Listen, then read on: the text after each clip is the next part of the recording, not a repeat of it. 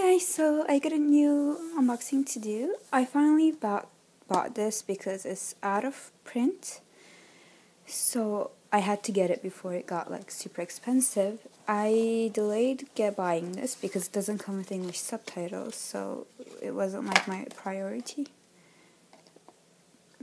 But it's region free, so at least that's good.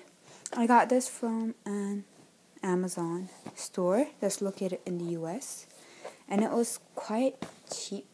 I mean, like, the shipping was like $3 and the album was like 40 something, I think. I mean, the DVD. So I paid less than what I would have had to pay if I were to buy it from, like, if I had bought it like last year actually. So that's pretty good.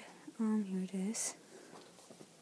It comes with 8 postcards, a huge photo book, and 2 DVDs like this.